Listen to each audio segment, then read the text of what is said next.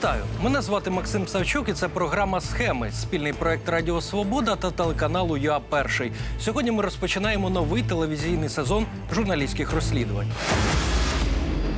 Рівно 2 роки тому дружина Віктора Медведчука Оксана Марченко мала складний період у житті. Вона вирішила взяти участь у шоу «Танці з зірками» на 1+1, однак частина колективу телеканалу публічно виступила проти. Мовляв, неприпустимо це, щоб дружина проросійського політика і кума Путіна була на цьому шоу.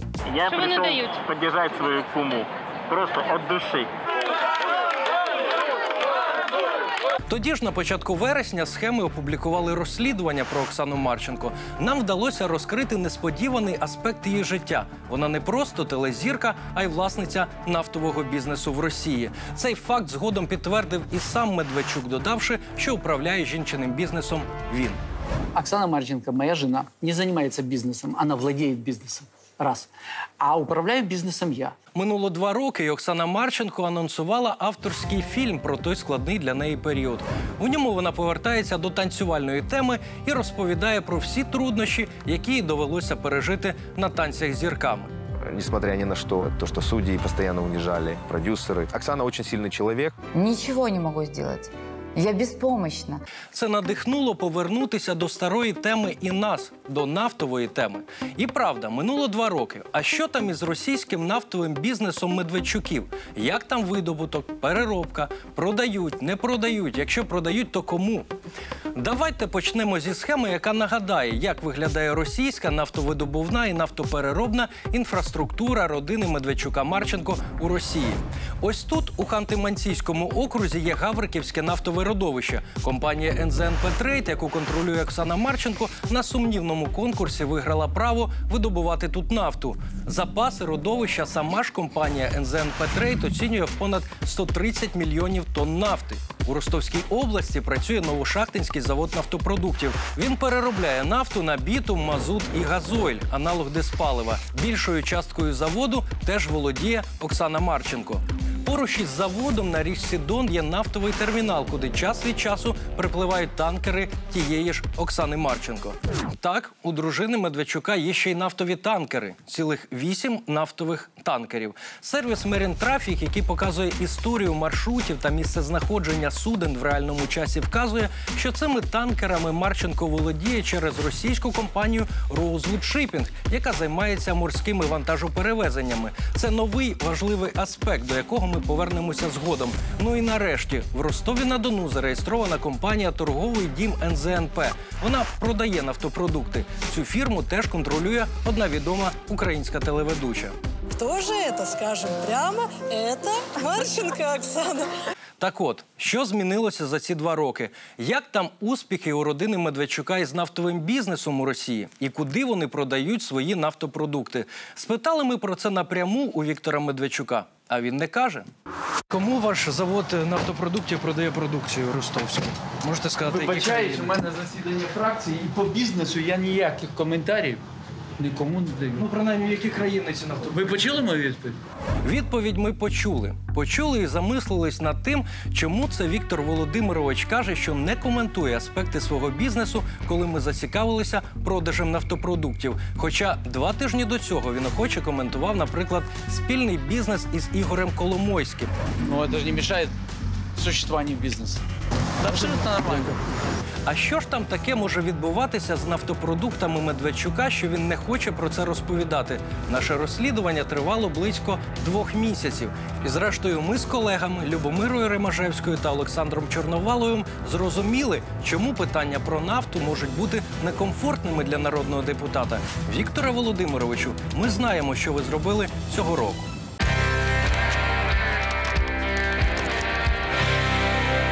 У нас реализуются заметные крупные инвестиционные проекты в сфере промышленности, сельского хозяйства, транспортной инфраструктуры, зеленой энергетики. Например, Строительство комплексов на площадке Новошахтинского нефтеперерабатывающего завода, объем инвестиций 177 миллиардов рублей. Це на початку червня 2020-го губернатор Ростовщини звітує по відеозв'язку перед президентом РФ Путіним про успіхи в регіоні. Окремо згадує про Новошахтинський завод нафтопродуктів. Це підприємство, як ми вже знаємо, контролює Оксана Марченко, дружина Віктора Медведчука. Завод став активом родини на початку 2018 року. При цьому українські експерти не дуже високо оцінювали якість пального, яке виробляє це підприємство, і говорили про необхідність модернізації. Те дизельне пальне, до речі, не зовсім гарної якості, яке виробляв Новошахтинський НПЗ, воно потрапляло через кордон Росії України контрабандою.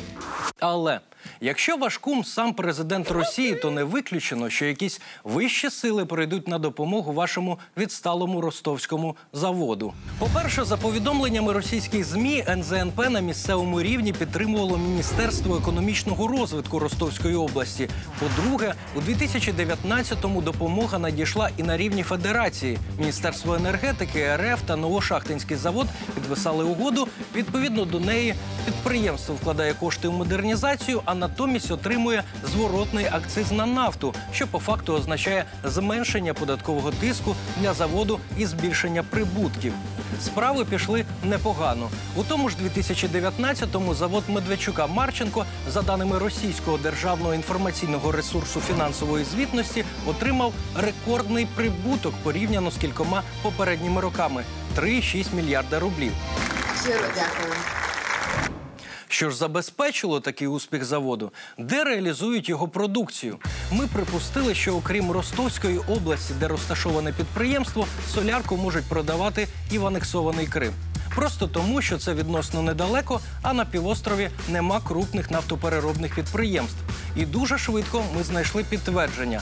І справді, газойль, аналог диспалива Новошахтинського заводу нафтопродуктів, без проблем суходолом, а потім через міст дилери час від часу привозять у Крим. По Новошахтинску в основном работает Ростовская область, и в Крым не так часто у нас запросы на это топливо, но, как я уже сказала, клиент есть, мне нужно просто их набрать. То есть вы точно работаете с ними, да? Мы работаем, конечно, у нас прямой договор. Ми знайшли 3 російські компанії з Краснодару, які бензовозами доставляють нафтопродукти із Новошахти в Крим. Я сейчас пришлю стоимость с ценой доставки джета Славянского и Новошахтинского с учетом 30-кубового бензовоза. Это в Бахчисарае, правильно вы посчитаете? Да, в Бахчисарае. Угу. Вопрос еще такой, и паспорт сможете скинуть? Паспорт, да, сейчас. Всі 3 компанії прорахували нам вартість диспалива з доставкою в Крим. Найвигідніша пропозиція – 32,7 рублі за літр. Це близько 12 гривень. Також нам надіслали паспорт на цей газойловий дистилят і навіть його фотографію. Ось ця банка зліва наповнена продукцією Медведчука Марченко.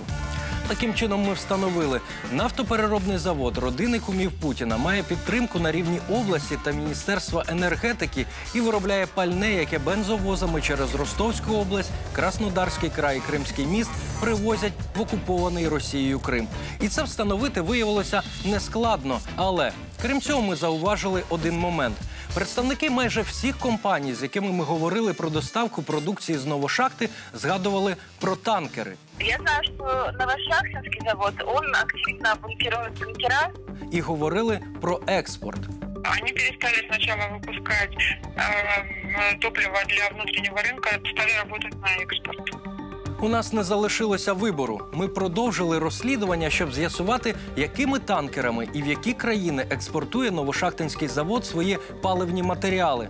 Факт продажу в анексований Росією Крим, звісно, неприємний. Але він не здався нам головною причиною, через яку Віктор Медведчук уникав відповіді на пряме запитання. По бізнесу я ніяких коментарів нікому не даю. Ну, принаймні, в які країни ці нафтопродукти? Ви почули мою відповідь? І ось тут дуже хочеться видати спойлер. Правильна відповідь на це питання – Сполучені Штати Америки.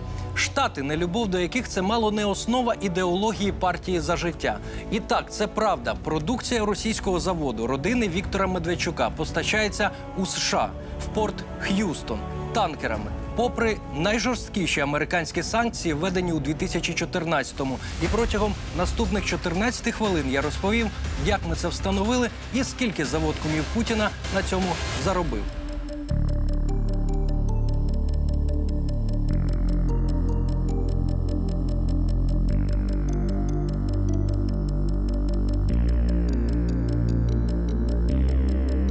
Ростовський порт, Російська Федерація. Тут, як уже нам відомо, є нафтовий термінал, куди час від часу припливають танкери дружини Віктора Медведчука Оксани Марченко. Ними вона володіє через російську компанію Shipping. Давайте розберемося, що ж це за судна. Відповідно до даних ресурсу з відслідковування суден Marine Traffic, компанія Shipping володіє 8 нафтовими танкерами. 5 танкерів меншого розміру. Їх довжина близько 140 метрів і місткість від 5400 до 6700 тонн. Назви танкерів відрізняються лише цифрою. Це санари з 1 по 5. Ходять ці 5 суден під російськими прапорами. 3 інші танкери об'ємніші. Санар 7 та 8 мають довжину по 250 метрів і місткість більше 113 тисяч тонн кожен. Довжина останнього танкера Борея 228 метрів. Він може приймати вантажі до 75 тисяч тонн. Санар 7, 8 та Борей ходять під прапорами Мальти. Які маршрути цих суден? Куди вони прямують і що перевозять? Щоб це встановити, ми почали вивчати розклад руху суден Ростовського порту. Але дуже швидко з'ясувалося, що користі від нього мало. Уявіть собі, там просто не пишуть правди про те, куди насправді прямують танкери родини Медведчука-Марченко. Наприклад, за даними розкладу, 24 червня з вантажем з позначкою «Небезпечний» танкер «Санар-3» відправився в Грузію, в порт Батумі. 29 червня мав відправитися з таким же вантажем в Батумі «Санар-2». «Санар-1» з нафтопродуктами в Батумі відправився 6 липня. І таке відбувається щотижня. Знаєте, що нам відповіли у порту Батумі на запитання, чи заходили до них санари? Просто послухайте. Максим, я вам еще раз говорю, в 2020 году к нам Санар не заходил. Ни 1, ни 2, ни 3, ни 4, ни 5, ни 7. Но я вам уже повторяю 3-й раз, не заходил к нам Санар. То, что оперирует Батумский морской порт, те причалы, которые оперируют Батумский морской порт, Санар не заходил. Зрозумівши, що даним ростовського порту довіряти не можна, ми вирішили проаналізувати рух танкерів кумів Путіна за допомогою навігаційної системи Marine Traffic. Ось що показав нам цей ресурс. 3 великі танкери з мальтійськими прапорами майже непорушно стоять у нейтральних водах Чорного моря, південніше Керченської протоки. Санар 7 перебуває тут із жовтня 2018-го, Борей із початку 2020 року. Санар 8 стояв недалеко від них із квітня 2019 року по липень 2020-го, коли пішов на ремонт у Румунію. І після закінчення ремонту 23 серпня повернувся на те ж місце. При цьому, за даними Marine Traffic, менші судна із російськими прапорами Санар 1, 2, 3, 4 і Санар 5, поки не став на ремонт наприкінці червня, курсували практично одним маршрутом. Із Ростова-на-Дону річкою Дон, далі через Азовське море і Керченську протоку в нейтральні води Чорного моря до 3 більших танкерів із мальтійськими прапорами і назад. Чому 5 менших танкерів постійно мотаються з Ростова в Ростов, а 3 більших подекуди роками бовтаються на одному місці у Чорному морі? Про це точно мали б знати ті, хто на цих суднах працює. Користувач ВКонтакті списався з кількома моряками із Shipping під приводом працевлаштування. І один із матросів Санару 8-го, ростовчанин Едуард Кобизєв, пояснив дивний маршрут танкерів так. Санар 7, 8 і Борей – це норм. Це накопичувачі, які не рухаються. У цих 3 пароплавів немає рейсів. Це накопичувачі. Вони беруть вантажі з малюків і потім віддають на такий же великий. Виходить, 7 і 8 постійно висять і нікуди не ходять особливо, а 1 і 5 на них віддають? Так. Отже, зі слів працівника компанії Медведчука-Марченко, 5 менших танкерів прямо у Чорному морі просто наповнюють 3 великі – Санари 7, 8 і Борей. Крім цього, Азовське море не глибоке, та й Ростов не приймає такі великі кораблі. Тому великі танкери просто не можуть зайти в порт. Дані Marine Traffic підтвердили це. Менші санари завантажувалися переважно у Ростовському порту, а в Чорному морі відбувалося бункерування, перекачування на більші танкери. Після цього менші судна порожніли і поверталися назад у Ростов, а судна-накопичувачі важчали. Нам лишалося відповісти на головне питання – хто ж забирає нафтопродукти із 3 крупних танкерів компанії Медведчука-Марченко і в яких країнах ці нафтопродукти зрештою опиняються?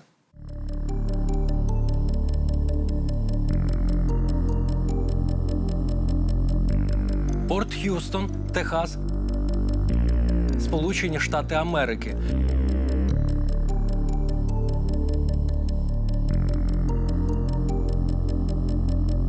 Дані Marine Traffic вказують, що 23 квітня 2020 року у цей порт зайшло судно під португальським прапором Nord Orchid. Це танкер довжиною 228 метрів і можливістю перевозити понад 100 тисяч тонн вантажу.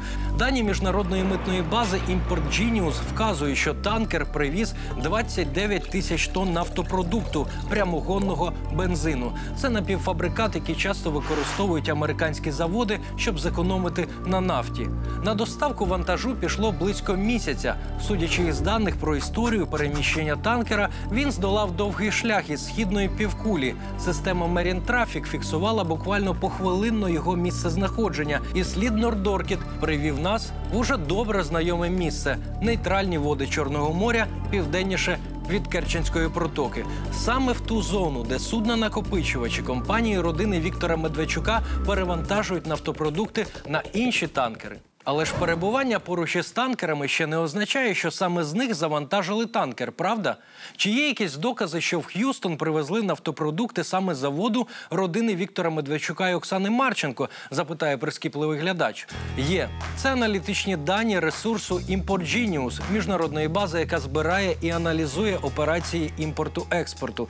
Там чітко зазначено, що судно Nord Orchid доставило у Х'юстон продукцію саме Новошахтинського заводу. Отримувач ExxonMobil Sales and Supply LLC.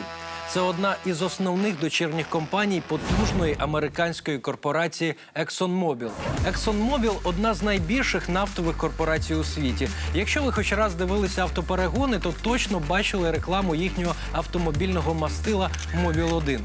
І дуже швидко ми виявили, що продукцію підприємства Медведчука-Марченко ExxonMobil протягом 2020 року отримував неодноразово, а траплялося і подвічі на місяць.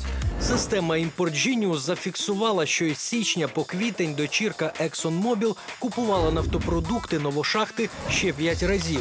27 січня 87 тисяч тонн привіз танкер «Калахарі». 7 лютого в Х'юстон відбулася доставка 85 тисяч тонн судном «Іонік Артеміс». 22-го судно «НС Каптейн» доставило ще 82 тисячі тонн. 12 березня ще 82 тисячі тонн судно «Патмос Воріор». 2 квітня 2020-го танкер «Кліо» доставив для ExxonMobil 84 тисячі тонн новошахтинських нафтопродуктів. Ми звернулися до корпорації ExxonMobil із проханням прокоментувати закупівлю нафтопродуктів Новошахтинського заводу нафтопродуктів. Ось позиція корпорації. Ми не коментуємо заяви третіх сторін, припущення чи чутки. ExxonMobil продовжує дотримуватися всіх застосовуваних санкцій. Політика ExxonMobil та її дочірніх компаній полягає у дотриманні всіх урядових законів, норм та правил, що застосовуються до діяльності компанії в межах та поза межами США, та проведення цієї діяльності відповідно до найвищих етичних стандартів. ExxonMobil також очікує, що постачальники, підрядники та виконавці дотримуватимуться законів, правил та норм, що застосовуються до їх бізнесу. Тут є важливий нюанс. ExxonMobil купував нафтопродукти не напряму у заводу Медведчука-Марченко, а в швейцарської компанії New Coal Trading, постійної клієнтки їхнього підприємства відповідно до бази даних експорту. Що про цю швейцарську компанію відомо? На офіційному сайті компанії зазначено, що вона спеціалізується на продажу вугілля і нафтопродуктів з території колишнього СРСР. І згідно швейцарського реєстру юросіб, засновниками та керівниками компанії виступили здебільшого росіяни та українці. А журналіст-розслідувач і редактор порталу Scanner Project Михайло Маглов пов'язує компанію із депутатом Держдуми від «Єдиної Росії» Глебом Хором. По двум косвенным признакам очень четко видно, что за этой компанией стоит семья депутата Государственной Думы России господина Хора и их бизнес-партнера Лунева. Из публичных данных известно, что швейцарская компания Newcall, во-первых, владеет, у нее есть сайт, доменное имя там newcall.com, также она владеет доменным именем, которым сейчас не активен, называется оно rutec.com. Также из публичных источников известно, что генеральным директором швейцарской компании Rutec являлся Андрей Лунев. Андрей Лунев является совладельцем российской компании Rutec. Эта компания связана с добычей горной руды непосредственно в России, а бизнес-партнером Андрея Лунева является Яков Хор, который является отцом депутата Государственной Думы Глеба Хора. Таким чином, якщо говорити просто, нам вдалося встановити наступне. Відома американська корпорація закуповує нафтопродукти із заводу кумів Путіна через швейцарську компанію, яку пов'язують із депутатом Держдуми від «Єдиної Росії». А як же санкції, введені проти Медведчука у 2014 році? Як таке взагалі можливо? Так, формально володіє контрольною часткою новошахти Оксана Марченко, але ж сам Медведчук не приховує, що бізнесом управляє особисто він. Оксана Марченко, моя жена, не занимается бизнесом, она владеет бизнесом. Раз. А управляю бизнесом я. Почему я не могу владеть бизнесом? Потому что мои любимые, в кавычках, американцы в марте 2014 года ввели в отношении меня санкции. Вот с этим связаны все особенности бизнеса, который принадлежит сегодня семье. Невже для того, щоб куму Путіна обійти санкції Сполучених Штатів, достатньо записати завод на дружину, а продавати не напряму, а через швейцарську компанію депутата Держдуми Росії? Із цими запитаннями ми звернулися до одного з ініціаторів запровадження санкцій проти проросійських політиків та олігархів, колишнього координатора санкційної політики Держдепартаменту США Деніела Фріда. Чи можете ви простими словами розповісти, як саме працюють санкції? Якщо ти потрапляєш в список санкцій США, це означає, що для тебе практично заблокована можливість мати західну кредитну картку, банківський рахунок, чековий рахунок. Твої фінансові інтереси на Заході доволі сильно обмежені, вони заморожені.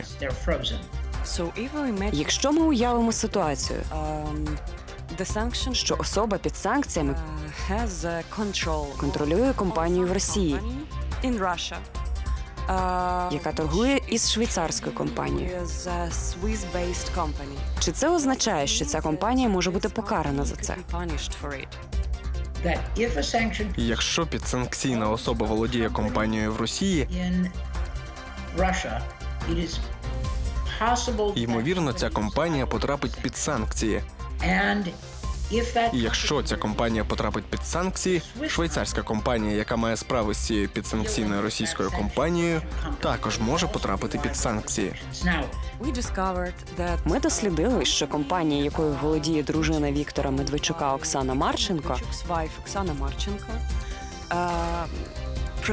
яка виробляє нафтопродукти, продає цю продукцію швейцарській компанії, яка, ймовірно, контролюється іншими росіянами. І згодом ця третя сторона, швейцарська компанія, продає ці нафтотовари компанії ExxonMobil. Чи це означає, що така дія є забороненою? І всі ці три компанії можуть отримати заборону чи штраф за ці торгові дії?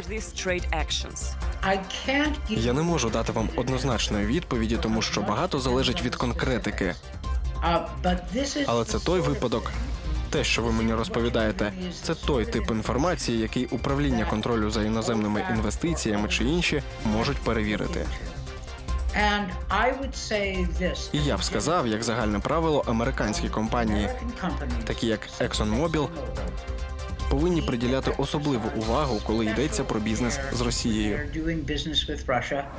Отже, наше розслідування про експорт нафтопродуктів родини кумів Путіна в Сполучені Штати суто теоретично може стати приводом для додаткової перевірки уповноваженими урядовими організаціями.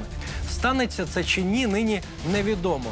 Водночас нам вдалося провести аналітику. За даними міжнародної компанії S&P Global, з листопада 2019 року по червень 2020 частка Росії у поставках бензинового напівфабрикату на заводи США склала майже 60%.